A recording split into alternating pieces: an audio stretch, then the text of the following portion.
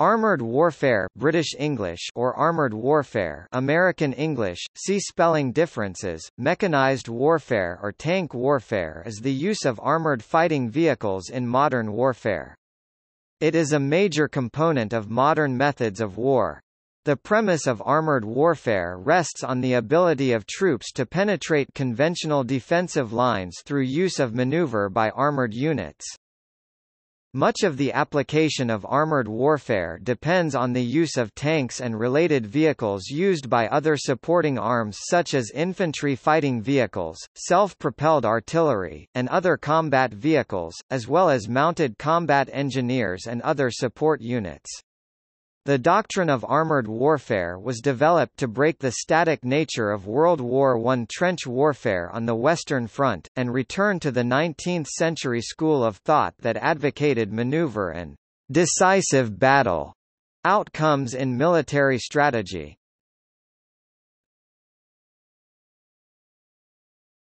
Topic: World War I. Modern armored warfare began during the First World War with the need to break the tactical, operational and strategic stalemates forced on commanders on the Western Front by the effectiveness of entrenched defensive infantry armed with machine guns—known as trench warfare. Under these conditions, any sort of advance was usually very slow and caused massive casualties. The development of the tank was motivated by the need to return maneuver to warfare, and the only practical way to do so was to provide caterpillar traction to machine guns, allowing them to overcome trenches while at the same time offering them armor protection against small arms rifle, machine gun fire as they were moving. Tanks were first developed in Britain and France in 1915, as a way of navigating the barbed wire and other obstacles of no man's land while remaining protected from machine gun fire.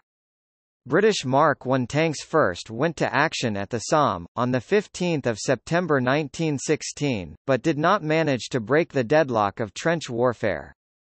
The first French employment of tanks, on 16 April 1917, using the Schneider CA, was also a failure. In the Battle of Cambrai 1917, British tanks were more successful, and broke a German trenchline system, the Hindenburg Line. Despite the generally unpromising beginnings, the military and political leadership in both Britain and France during 1917 backed large investments into armoured vehicle production. This led to a sharp increase in the number of available tanks for 1918. The German Empire, to the contrary, produced only a few tanks. Late in the war, 20 German A7V tanks were produced during the entire conflict, compared to over 4,400 French and over 2,500 British tanks of various kinds.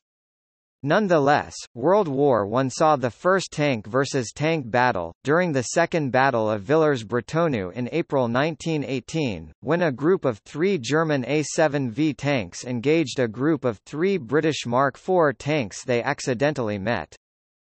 After the final German spring offensives of 1918, Entente tanks were used en masse at the Battle of Soissons and Battle of Amiens, which ended the stalemate imposed by trench warfare on the Western Front, and thus effectively ended the war. Tactically, the deployment of armor during the war was typified by a strong emphasis on direct infantry support. The tank's main tasks were seen as crushing barbed wire and destroying machine gun nests, facilitating the advance of foot soldiers. Theoretical debate largely focused on the question whether a swarm of light tanks should be used for this or a limited number of potent heavy vehicles. Though in the Battle of Cambrai a large concentration of British heavy tanks effected a breakthrough, it was not exploited by armour. The maneuverability of the tank should at least in theory regain armies the ability to flank enemy lines. In practice, tank warfare during most of World War I was hampered by the technical immaturity of the new weapon system, causing mechanical failure, limited numbers, general underutilization, a low speed and a short range. Strategic use of tanks was slow to develop during and immediately after World War I, partly due to these technical limitations but also due to the prestige role traditionally accorded to horse-mounted cavalry. An exception, on paper, was the Plan 1919 of Colonel John Fuller, who envisaged using the expected vast increase in armor production during 1919 to execute deep strategic penetrations by mechanized forces consisting of tanks and infantry carried by lorries, supported by aeroplanes, to paralyze the enemy command structure. Following the First World War, the technical and doctrinal aspects of armored warfare became more sophisticated and diverged into multiple schools of doctrinal thought.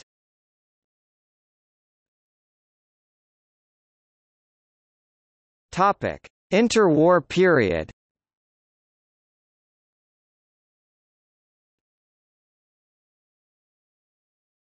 Topic: 1920s.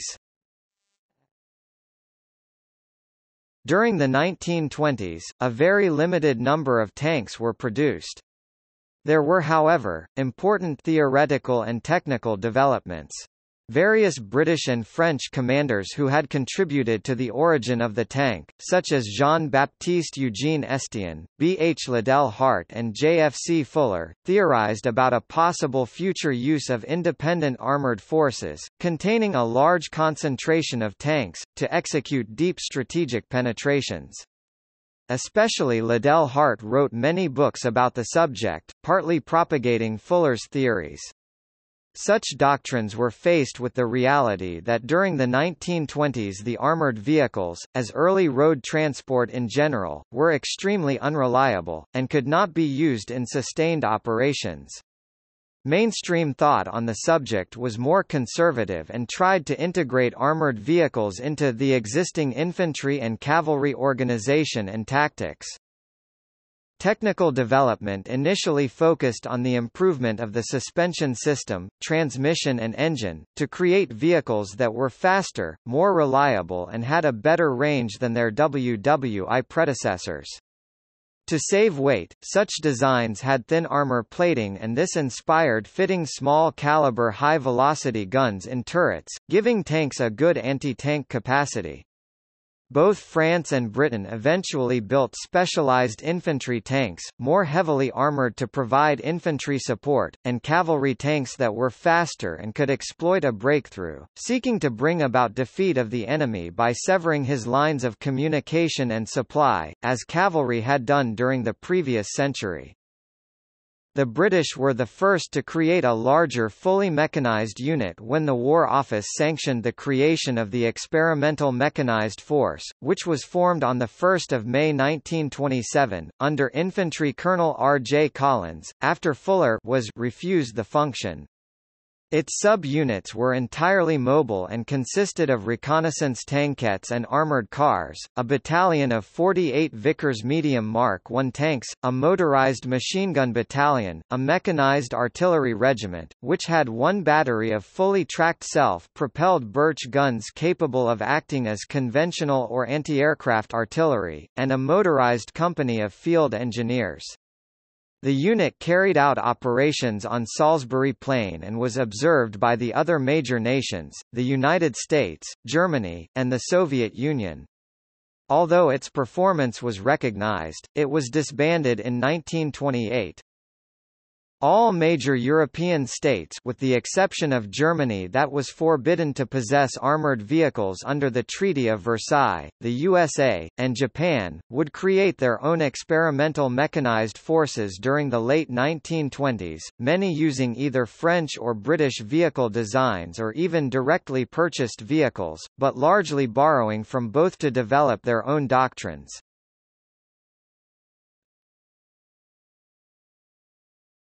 Topic: 1930s. During the 1930s, political tensions between the world powers quickly increased. The Soviet Union and France began to rearm in the early 30s. In the Soviet Union, the mechanization of the armed forces was part of a massive general industrialization program, the successive 5 years plans, and the country soon had more tanks than the rest of the world combined, thousands of them being produced per year. In this period, before the rise to power of the Nazi Party in Germany, German officers were sent to observe and participate in development of armored doctrine in the USSR. Red Army and German experts collaborated in developing the use of tanks based on second-generation vehicles with turreted main weapons, and experimenting to design different chassis configurations and drive trains. One important acquisition for the Red Army turned out to be the purchase of a T3 chassis, using the Christie suspension, from U.S. designer John Walter Christie, which served as the basis of the Soviet BT series of fast tanks. The Red Army tactics were influenced by the theoretical works of Marshal Mikhail Tukhachevsky, who advocated large-scale tank warfare. As part of the deep battle doctrine, in France, the second largest tank producer, mechanization was motivated by a need to compensate for severe manpower shortages due to a collapsed birth rate during World War I. This led to the development of a vast range of specialized armored vehicles, not just tanks but also armored cars, self-propelled guns, mechanized artillery, armored tractors, armored supply vehicles, armored artillery observation vehicles, armored command vehicles, half-tracks, and fully tracked armored personnel carriers. As the mechanization progressed, slowly the French armor doctrine began to reflect the increased capacity, evolving from direct infantry support, to independent breakthrough and eventually envelopment with the infantry, and to deep strategic exploitation with the cavalry. Despite the increase in tank numbers, in all countries financial constraints prohibited a full mechanization of the entire armed ground forces. Necessarily, most of the divisions still consisted of infantry that was not even motorized.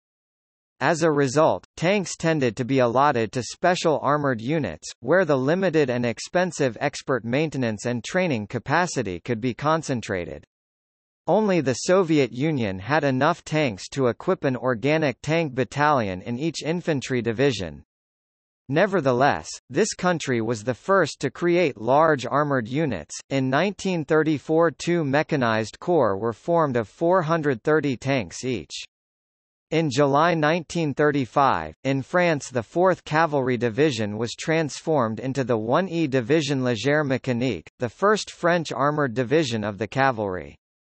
In Germany, after the Nazi regime started open rearmament in March 1935, on 15 October 1935 3 Panzerdivisionen were formed. Though some tank brigades were part of the cavalry or infantry arm, most German tanks were concentrated into a special branch, from 1936 called the Panzerwaffe.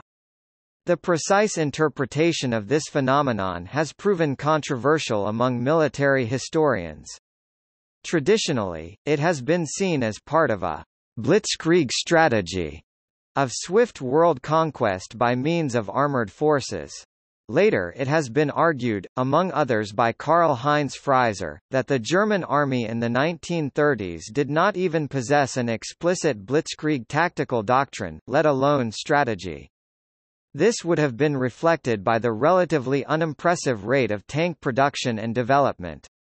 During the 1930s the United Kingdom gave priority to the Royal Air Force and Royal Navy. The British Army began the conversion of its cavalry from horse to tanks and all but a few regiments were fully converted by 1939. The British 1st Armoured Division was formed, as the Mobile Division, in November 1937. Before the Second World War actual use of armoured fighting vehicles was limited. Both sides used Italian, German and Soviet tanks during the Spanish Civil War, but these proved to be vulnerable to anti-tank guns due to their thin armour. Traditionalist elements within the Red Army used this to diminish the influence of proponents of mechanization.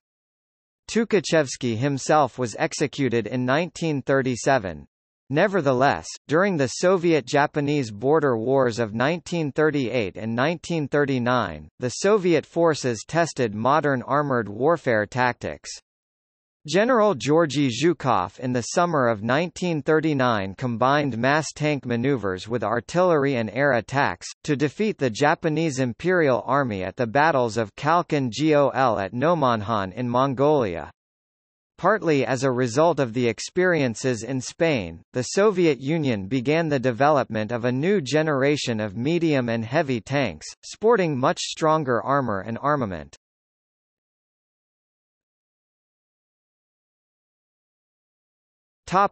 Second World War.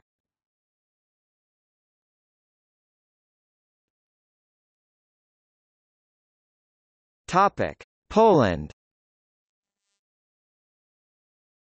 In their invasion of Poland during September 1939, German forces applied a narrow cooperation between large armoured units—of the Panzerwaffe and the cavalry—and active infantry divisions to break the Polish defensive lines and pursue the defeated enemy forces.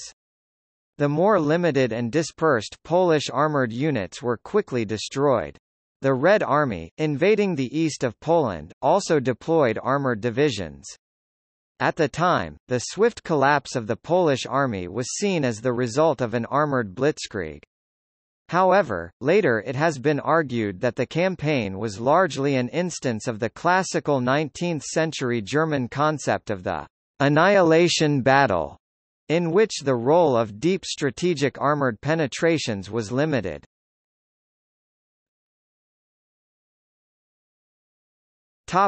France. In the wake of the Polish campaign, during the Phoney War French, British and German tank production sharply increased, with both Western allies outproducing Germany. However, the Anglo-French coalition proved unable to match the Germans in the number of armoured divisions, as it was impossible to quickly raise such large units. Though the French possessed a superior number of tanks, often better armoured and armed, half of these were allotted at army level to independent bataillons de chars de combat, battle tank battalions, for infantry support. In early 1940, the German command had concluded that it could not win a war of attrition and embarked on a high-risk strategy. They approved the Manstein Plan, envisaging an advance through the Ardennes by the main mass of German infantry divisions, spearheaded by 7 armoured divisions, while the main mobile French reserve consisting of 3 cavalry armoured divisions, divisions légères mécaniques or mechanized light divisions, the only armoured units organised on the lines of the German armoured divisions, would be lured into the Low Countries by a feint attack with a lesser force, including 3 armoured divisions. In May 1940, during the Battle of France, the German feint resulted in a number of undecided armour engagements, among them the Battle of Hanet, the largest tank battle fought until that date. At the same time, German motorized infantry west of the Ardennes forced the crossings over the River Meuse, assisted by massive carpet bombing of the crossing points. In the original plan, the armoured divisions were again supposed to closely cooperate with the infantry divisions. In reality, armour commanders like Erwin Rommel and Heinz Guderian immediately broke out of the bridgeheads, initiating a drive towards the English Channel, which was reached within a week. The French reserve of 4 infantry armoured divisions, the divisions cuirassiers, lacked sufficient strategic mobility to prevent this. The strategic envelopment surrounded the Belgian army, the British Expeditionary Force and the best French troops. It led to the evacuation of Dunkirk and the ultimate fall of France in Operation Fall Rot. The spectacular and unexpected success not only caused a sudden change in the global geostrategic situation, gaining Germany a position of hegemony on the European continent, but also seemed to vindicate the theories of Fuller and Liddell Hart. Confronted with the undeniable potential of armored maneuver warfare, from the summer of 1940 onwards the armed forces of all surviving major powers adapted their tactical doctrine, unit organization, strategic planning and tank production plans. According to Fraiser, this was even true for Germany itself, that only now officially adopted blitzkrieg tactics.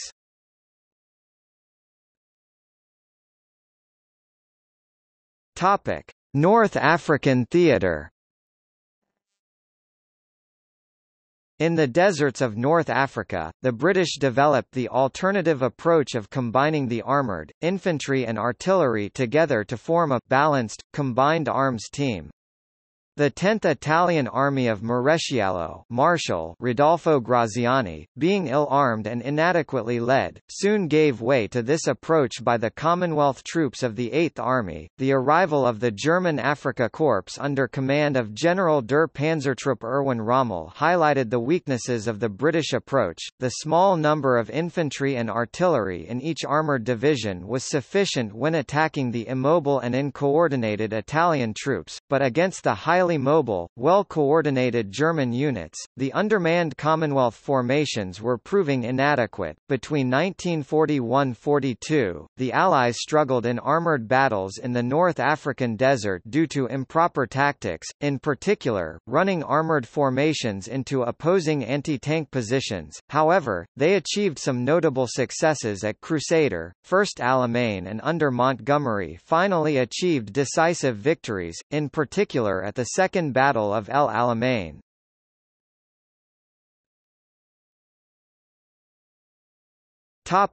Soviet Union.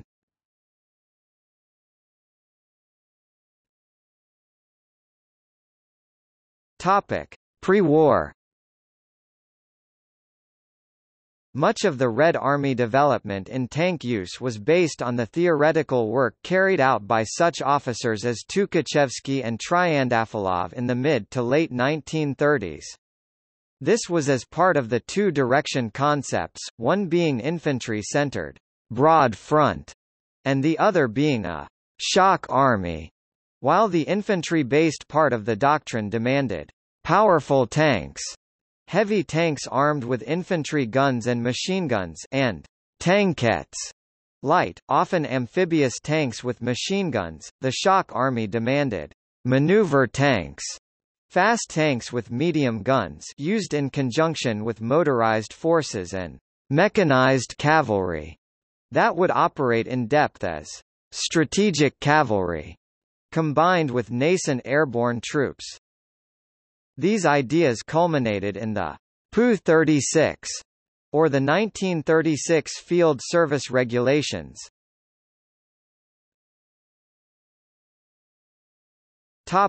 Red Army wartime.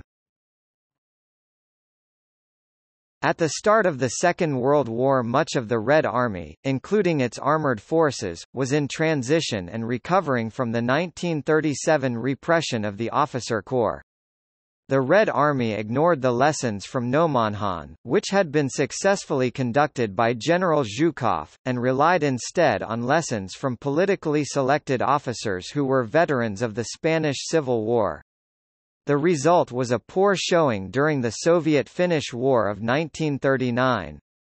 The Red Army tank fleet was extremely large, consisting of some 24,000 vehicles, but many were obsolete or unfit for service due to difficulties with supplying spare parts and lack of qualified support staff.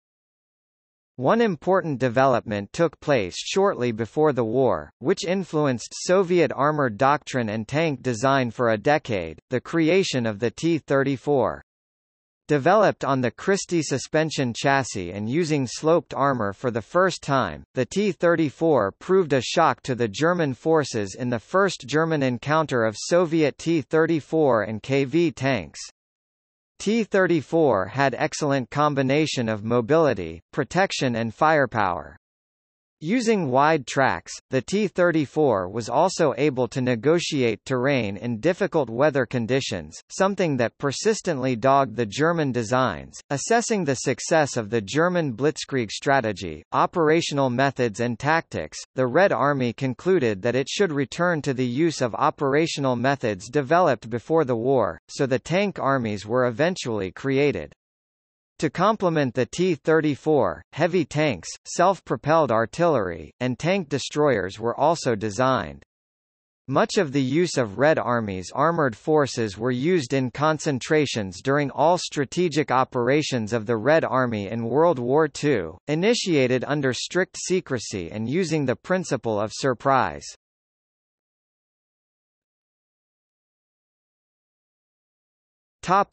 Germany. By the time of World War II, the German armoured forces had developed a much more profound and more flexible doctrine than that of the Allies on the tactical and operational level. No such doctrine existed on the strategic level, but their concentrated panzer divisions in 1940 in the Battle of France nevertheless strategically exploited breaches in the Allied defensive lines to great effect. This development, largely under the influence of Heinz Guderian's Achtung Panzer, was facilitated by the fact that for political reasons a tank arm had been formed, the Panzertruppe or Panzerwaffe, distinct from the infantry and cavalry. The Panzertruppe, however, was until 1940 overshadowed by the much more influential infantry, as exemplified by the low priority given to tank production and the fact tanks were between 1936 and 1939 also divided among the infantry and cavalry. Guderian, with the help of others, established the Armoured Combined Arms Team, distinct from a purely infantry or cavalry formation. The panzer divisions were not solely composed of tanks, but integrated the other arms in it as well. Most notably, mechanized infantry riding in half-tracks to be protected from small arms fire while being transported, and self-propelled artillery howitzers fitted on a tank chassis. This allowed the Panzer Division to become a complete and independent combat force, and overcome the problems that tanks had in attaining a breakthrough against strong opposition by entrenched enemy infantry equipped with large numbers of anti-tank guns, which would be very costly without direct infantry support. Infantry had always had problems keeping up with the speedy tanks, now they could simply drive along with them. However, this development was hampered until 1941 by the lack of half-tracks vehicles to equip the mechanized infantry. The in-depth research through theoretical approaches, wargaming and exercises developed a confidence within the Panzertruppe itself and political support by Hitler in the armored formation as the key battlefield formation, although this view was before 1940 not shared by the other arms of service. A key part of this doctrine was improved communications by having radios in all tanks. And again this ideal suffered from technical limitations as most tanks had receiver sets only. The superior tactical and operational doctrine combined with an appropriate strategic implementation enabled the Germans in 1940 to defeat forces quantitatively superior in armor, infantry and artillery during their campaign in France, but just when Blitzkrieg was made a deliberate doctrine, in 1941, it ultimately failed on the Eastern Front, though attaining at first spectacular successes.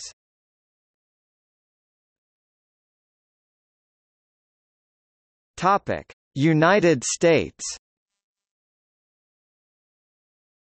Though the U.S. had established the Tank Corps in World War I using French Renault FT light tanks and British Mark V and Mark V** heavy tanks, and some officers like Dwight D. Eisenhower and George S. Patton, Jr. emerged from that war initially as avid proponents of continuing and developing an American armored force, the rapid reduction of the forces and apathy and even antipathy towards funding and maintaining armed forces in the interwar years led to relative stagnation of armored doctrine in the United States.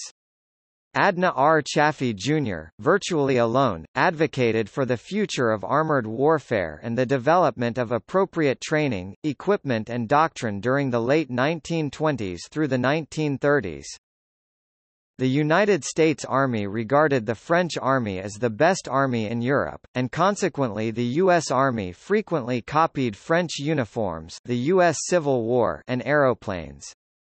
Only when France was rapidly overrun in 1940 did the U.S. Army become shocked into rethinking the influences by the perceived actions of German tanks in the 1939 Polish campaign.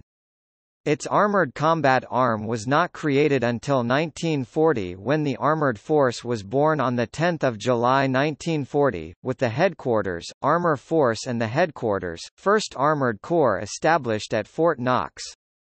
On July 15, 1940, the 7th Cavalry Brigade mechanized became the 1st Armored Division, the 7th Provisional Tank Brigade, an infantry tank unit at Fort Benning, became the 2nd Armored Division 1.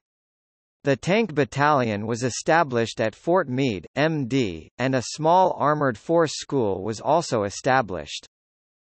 Under this doctrine, U.S. tank crews of both armored divisions and GHQ tank battalions were taught to fight tanks in tank-on-tank engagements.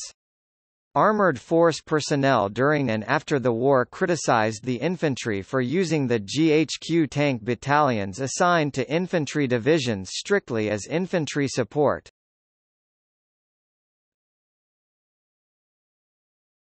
Topic: Tank destroyers. The U.S. Combined Arms Team included air support, artillery, engineers, and a tank component supplemented by tank destroyers formed into independent tank destroyer battalions. The latter is most closely identified with the Chief of Army Ground Forces, Leslie J. McNair. Having studied the early German successes, McNair came under the belief that U.S. forces would be faced with fast-moving enemy forces who would seek to bypass, isolate and reduce U.S. forces in a replay of the fall of France. To stem the flood of marauding panzers, fast-moving powerfully armed tank destroyer battalions were created to be held back and used in the counterattack. It was also calculated that U.S. interests would be better served by large numbers of reliable battle-worthiness medium tanks rather than a smaller number of unreliable heavy tanks. It was decided therefore to slow the production of the U.S. heavy tank designs such as the M26 Pershing and concentrate resources on mass-producing the M4 Sherman and tank destroyers such as the M18 Hellcat. To be able to get into position to counterattack, the tank destroyers had to be fast. To achieve the desired mobility and agility from the engines available, the armor protection was sacrificed, a measure of protection coming from being nimble and hopefully from being able to knock out the enemy before they could get a shot in. Although they usually had guns of either 75 mm or 76 mm caliber, the M36 used a 90 mm caliber gun. The tank destroyer units were issued with the ancestor of the modern armor-piercing discarding sabot rounds, which made their guns much more powerful than a simple comparison of calibers would suggest.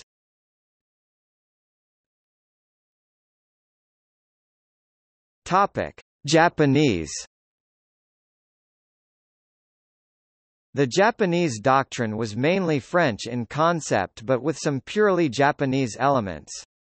Due to Japan's naval priorities in warship construction and inter-service feuds, the Marine branch of the IJN favored all-around protective armor. IJA tanks were lightly armored. As with most armor during the 1930s, the main guns were small in caliber, 37 mm for their Type 95 light tanks and 47 mm for the Type 97 medium tank, but this was sometimes compensated by a high muzzle velocity. The IJA's use of tanks in China exemplifies its doctrine. Light tanks were used for scouting or acted as mobile infantry support, while medium tanks supported the infantry and assaulted deeper objectives, but did not fight en masse. In 1939, the Japanese Army engaged Soviet armor at Nomonhan. During the three-month-long war, Japanese armor had shown their weakness against Soviet tanks, and the resulting Japanese defeat prompted a series of complaints by the Imperial Army to incorporate improvements in future Japanese armor. This is the primary reason IJA tanks were not as successful while being used with IJA tactics.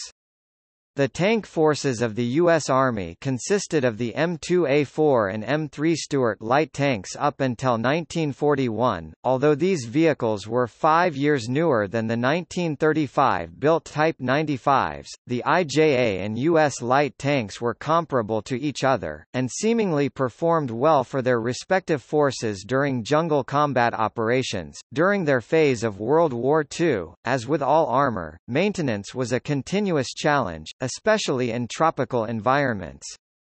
When IJA and SNLF Imperial Marines tanks did clash with the enemy, they were quickly destroyed by concealed anti-tank guns or overwhelming numbers of hostile tanks.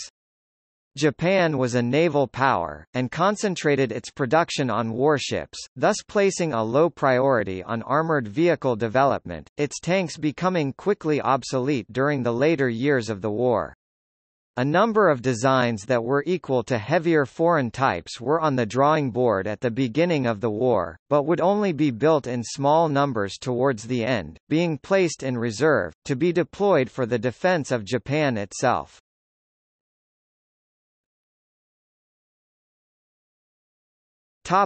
Chinese.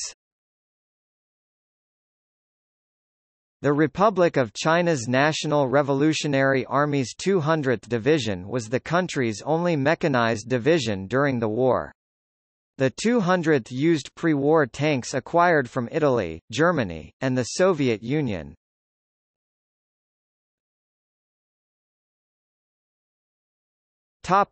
After 1945.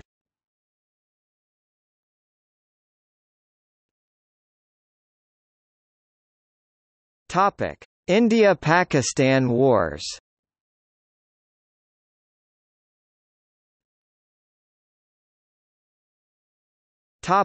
Arab–Israeli Wars. The conflict between Arab nations in the East Mediterranean region and Israel in particular would serve to become a testing ground for development in armored warfare during the decades of the Cold War. Both sides in the Arab-Israeli series of conflicts made heavy use of tanks and other armored vehicles. During the 1956 Suez War and Six-Day War 1967, Israeli armored units typically had the advantage, mainly due to good tactics and unit cohesion. Conversely, the Yom Kippur War 1973 illustrated the problems that can arise if armored and infantry units do not work closely together. Israeli tanks, operating independently in large numbers, were decimated by Egyptian anti-tank teams, well distributed amongst regular infantry, and often equipped with new, first-generation portable anti-tank guided missiles. This is an extreme example but exemplifies what has been fairly thoroughly documented since the Second World War. Tanks and infantry work best by taking advantage of each other's strengths and combining to minimize the weaknesses. In many conflicts, it was usual to see infantry riding on the back of tanks, ready to jump off and provide support when necessary. Unfortunately, the design of many modern tanks makes this a dangerous practice. The turboshaft-powered M1 Abrams, for example, has such hot exhaust gas that nearby infantry have to be careful where they stand. Tanks can also be very vulnerable to well-aimed artillery. Well-coordinated air support and counter-battery artillery units can help overcome this.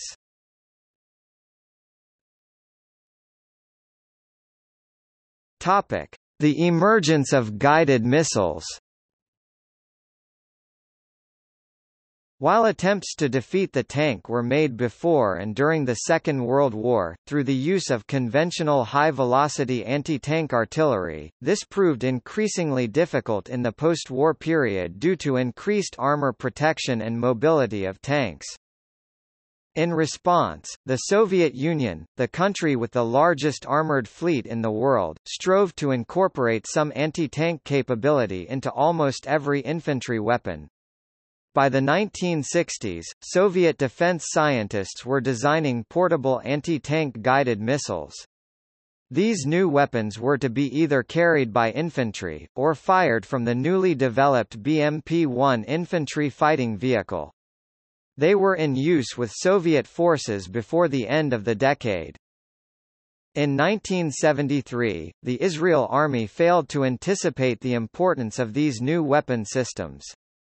Hundreds of AT-3 Sagerman portable anti-tank guided missiles (ATGMs), supplied to Egypt by the Soviet Union and could be operated by infantry without having extensive training, inflicted heavy losses on the Israeli armored formations. Since then, ATGMs have played an important role within the Israeli army, having developed advanced domestic-made versions, see Spike-Gill missile, which have been widely exported throughout the world. In the recent 2006 conflict with Hezbollah, while Israeli infantry were able to easily defeat opposing ATGM teams, tanks operating on their own suffered several hits from the latest advanced Russian tandem warhead types such as the Kornet. This highlighted that tanks operating solely, in the era of ATGMs, are extremely vulnerable.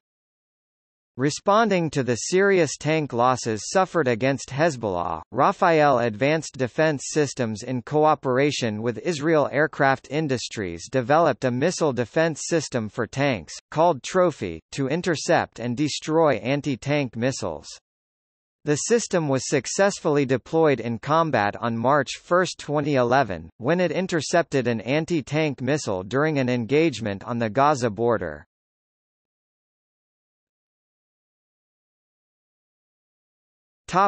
NATO.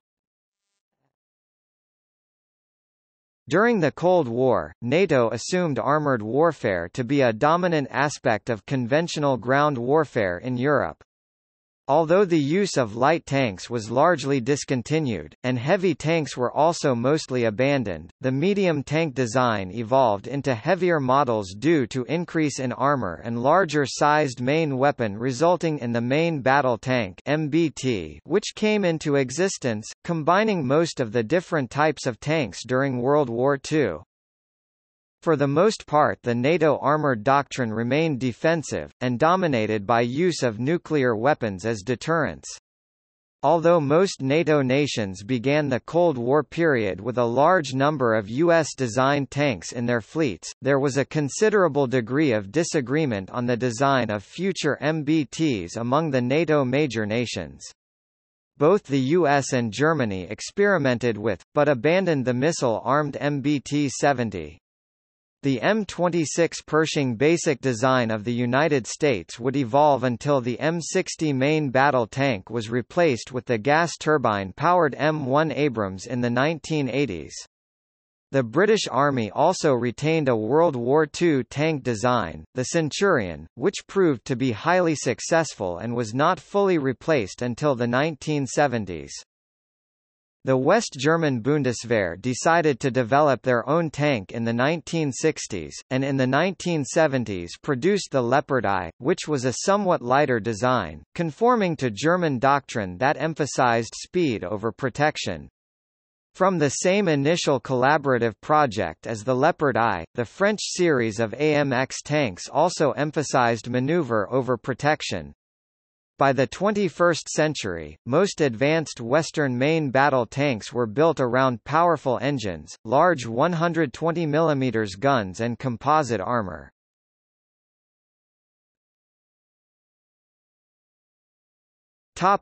Warsaw Pact.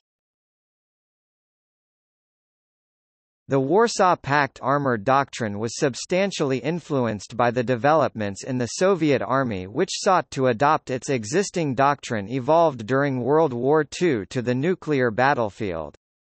In the early 1960s, this led to a number of important developments in the armored forces and their supporting arms. One important development was the transition of the Second World War use of Cavalry Mechanized Group (CMG) into the Cold War Operational Maneuver Group (OMG) that was designed to exploit breakthroughs to penetrate NATO's defenses in depth.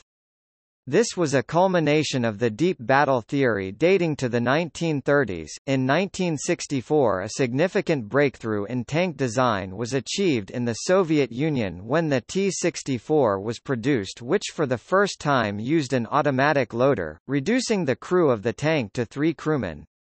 Subsequently, this model, and the later T-72 and T-80 tanks introduced further innovations that influenced armored warfare by introducing guided missiles into the tank ammunition mix, allowing ATGW fire from standard tank guns.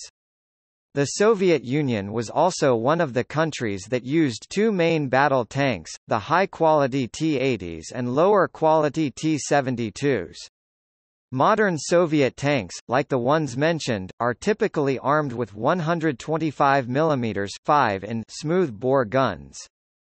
Advancements in Soviet tanks include improved fire control systems, strong armor protected by ERA, and defensive countermeasures such as SHTORA-1 and Arena.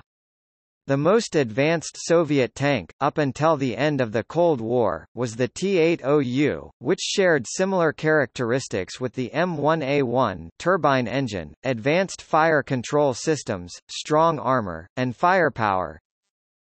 Infantry fighting vehicles were first developed in the 1960s with the Soviet Union's BMP-1, for the first time allowing supporting infantry to accompany tanks on a battlefield when nuclear weapon use was expected. The T-64s and BMP-1s were also joined by the self-propelled guns and more importantly Mi-24 rotary wing aircraft capable of firing anti-tank missiles entering production in 1970, which were built and theorized as flying tanks. The Soviet tank troops, as they were known in the USSR, included armored units, armored training regiments and other formations and units.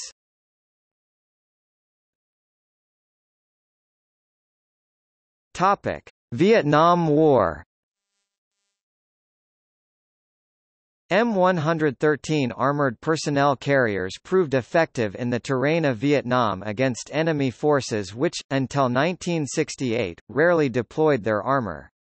Though they were soon countered with mines and RPGs, M113s continued service during the war, primarily evolving into infantry fighting vehicles, known as the ACAV Armored Cavalry Assault Vehicle, and functioning as a light tank. More heavily armed infantry fighting vehicles such as the M2, M3 Bradley fighting vehicle would be based on experience with the M113. Gun trucks were also introduced as M35 trucks fitted with armor and guns to protect convoys. In 1968, Communist forces primarily deployed the Soviet-built PT-76 light tank. By 1971, the larger T-54 medium tanks were fielded, proving themselves susceptible to the M72 Law rocket, ARVN M41 Walker Bulldog light tanks, as well as the larger M48A3 Pattons. In January 1969, U.S. armored cavalry units began exchanging their M48A3 Patton tanks for the M551 Sheridan Armored Airborne Reconnaissance Assault Vehicles. By 1970, over 200 Sheridan tanks were operating in Vietnam.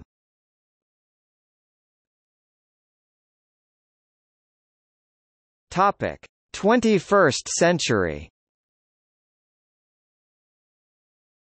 Tanks rarely work alone. The usual minimum unit size is a platoon. Platoon is the smallest U.S. Army, Marine unit led by an officer, and a component of a company or troop of 3 to 5 tanks. The tanks of the platoon work together providing mutual support. 2 might advance while covered by the others, then stop and provide cover for the remainder to move ahead. Normally, multiple platoons coordinate with mechanized infantry and use their mobility and firepower to penetrate weak points in enemy lines. This is where the powerful engines, tracks and turrets come into play. The ability to rotate the turret by a full 360 degrees allows coordinated movement within and between platoons, while defending against attacks from multiple directions and engaging troops and vehicles without stopping or slowing down. When on the defensive, they wait in prepared positions or use any natural terrain elements such as small hills for cover.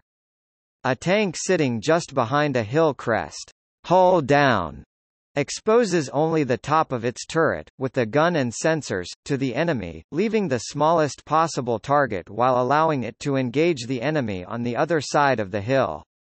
Tanks are usually able to depress the main gun below the horizontal since modern kinetic energy K rounds have nearly flat trajectories. Without this they would be unable to exploit such positions. However, upon cresting a hill, the tank may expose its thinly armored underside to enemy weapons. The deposition of armor around a tank is not uniform, the front is typically better armored than the sides or rear. Accordingly, normal practice is to keep the front towards the enemy at all times. The tank retreats by reversing instead of turning around. Driving backwards away from an enemy is even safer than driving forwards towards them, since driving forwards over a bump can throw the front of the tank up in the air, exposing the thin armor of the underside and taking the gun off the target due to its limited angle of depression. The tracks, wheels and suspension of a tank are outside the armored hull and are some of the most vulnerable spots. The easiest way to disable a tank other than a direct hit in a vulnerable area with a full-power anti-tank weapon is to target the tracks for a mobility kill, M-kill, or target all external visual aids with rubbery cohesive substances such as melted rubber or blackened high-viscosity epoxy resins. Once a tank is disabled, it is easier to destroy. This is why side skirts are an important feature. They can deflect heavy machine gun bullets and trigger the detonation of heat rounds before they strike the running gear. Other vulnerable parts of a typical tank include the engine deck with air intakes, radiators, etc., and the turret ring, where the turret joins the hull. When used defensively, tanks are often sunk into trenches or placed behind earth berms for increased protection. The tanks can fire off a few shots from their defensive position, then retreat, reversing to another prepared position further back and drive behind the berms or into the trenches there. These positions can be constructed by the tank crews, but preparations are better and quicker if carried out by combat engineers with bulldozers. Overhead protection, even if it is fairly thin, can also be very useful since it can help pre-detonate artillery shells and avoid direct hits from above, which can be deadly to tanks, by striking them at their thinnest armor. In short, tank crews find as many ways as possible to augment the armor on their vehicles. Tanks usually go into battle with a round in the gun, ready to fire, to minimize reaction time when encountering an enemy. The U.S. doctrine calls for this round to be a kinetic energy K round, as the reaction time is most important when meeting enemy tanks, to get the first shot and possibly the first kill. If troops or light vehicles are encountered, the usual response is to fire this round at them, despite it not being ideal. It is difficult and time-consuming to remove a round which is already in the breech. In this case, after the K round is fired, a heat round would normally be loaded next to continue the engagement. Tanks can be decisive in city fighting, with the ability to demolish walls and fire medium and heavy machine guns in several directions simultaneously. However, tanks are especially vulnerable in urban combat. It is much easier for enemy infantry to sneak up behind a tank or fire at its sides, where it is most vulnerable. In addition, firing down from multi-story buildings allows shots at the thin upper turret armor, and even basic weapons like Molotov cocktails, if aimed at the engine air intakes, can disable a tank. Because of these limitations, tanks are difficult to use in city conflicts where civilians or friendly forces might be nearby, since their firepower can't be used effectively.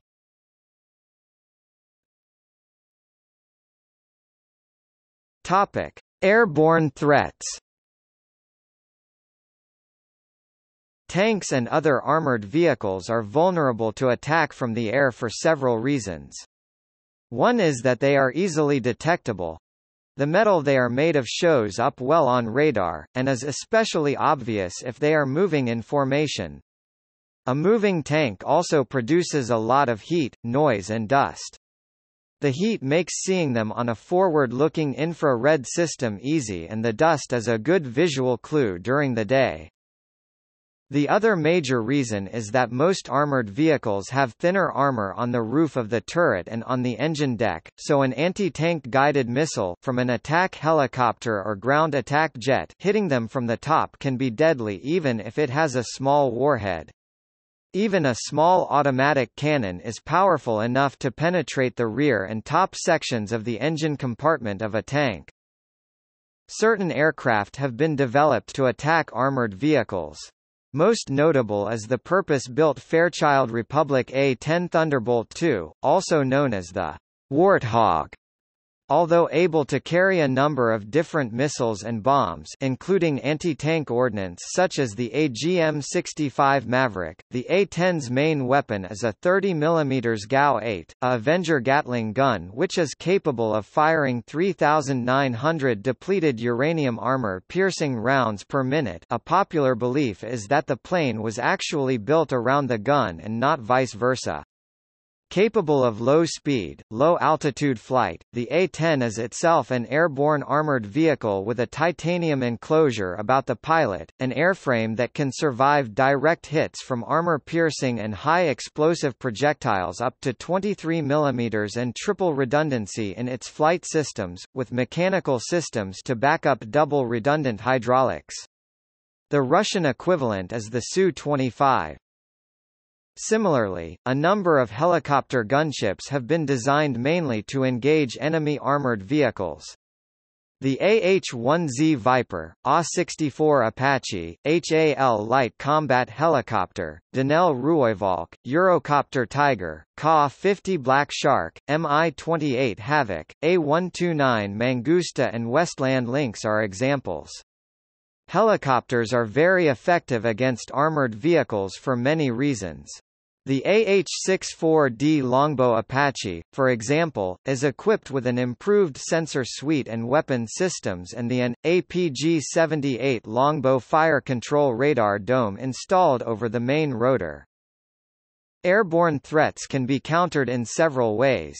One is air supremacy. This is what the United States relies on most, which is demonstrated by their distinct lack of effective short-range, mobile air defense vehicles to accompany armored units. Most other countries accompany their armored forces with highly mobile self-propelled anti-aircraft guns such as the German Gepard or the Soviet 9K-22 Tunguska, short and medium-range surface-to-air missile systems such as the SA-6, SA-8 and SA-11, or combine both on the same vehicle. The Tunguska, for example, can also host SA-19 SAM missiles. The usage of anti-aircraft rounds fired from the main gun of a tank has been increasing over the years. An example is the He-Frag round from the T-90, which can be detonated at a set distance as determined by its laser rangefinder.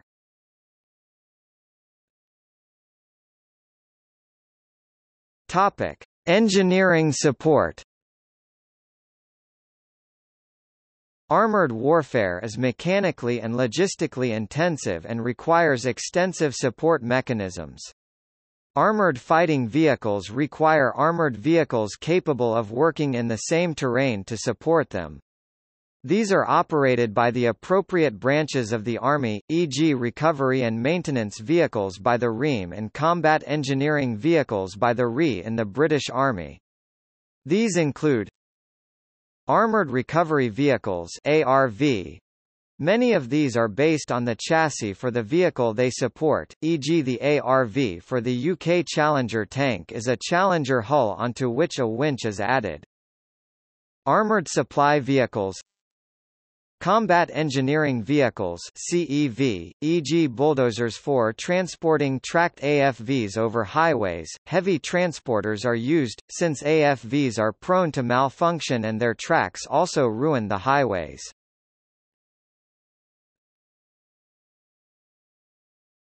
Topic: Light tanks and tank destroyers. While tanks are integral to armored warfare, when power projection is required, the inability to perform rapid deployment has always been a limitation of heavy main battle tanks. It takes a few weeks to transfer tanks and their supporting equipment by air or sea. Some tanks and armored vehicles can be dropped by parachute, or carried by cargo airplanes or helicopters.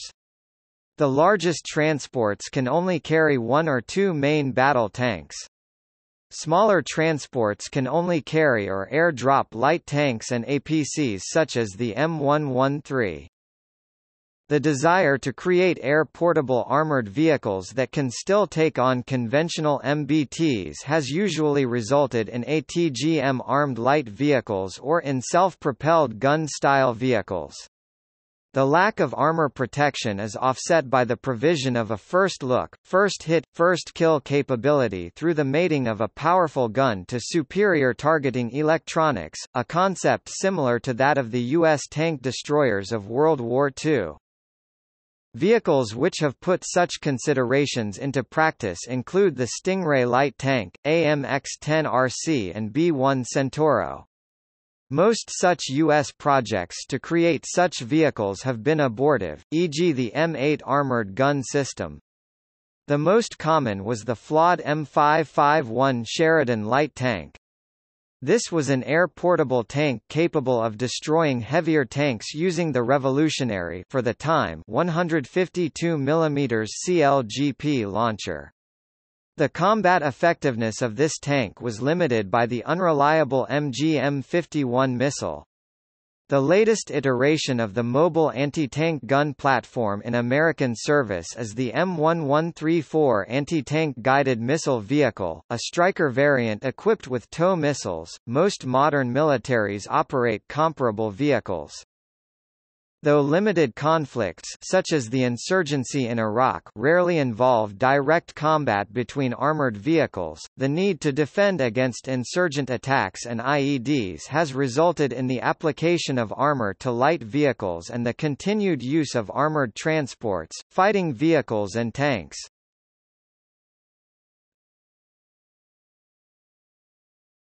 Topic: See also